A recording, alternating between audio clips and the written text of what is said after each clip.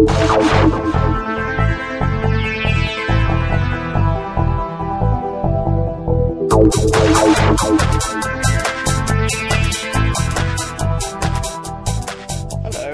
this is my new design of smoke generator. It's designed to be shown on top of the boat rather than hidden away underneath. Here we are. It's all made of plastic. Bit of wood surround and made a bit flashy with the old bands there. And it runs on 24 volts. So all you need is water and 24 volts. I'll just plug it in and show you what happens. Instant smoke. You know, simulate the wind going through the water. Uses about half an amp, which means these two batteries here are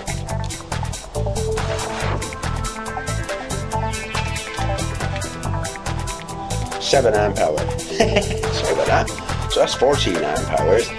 So this will run for 28 hours, assuming you can keep topping up the water.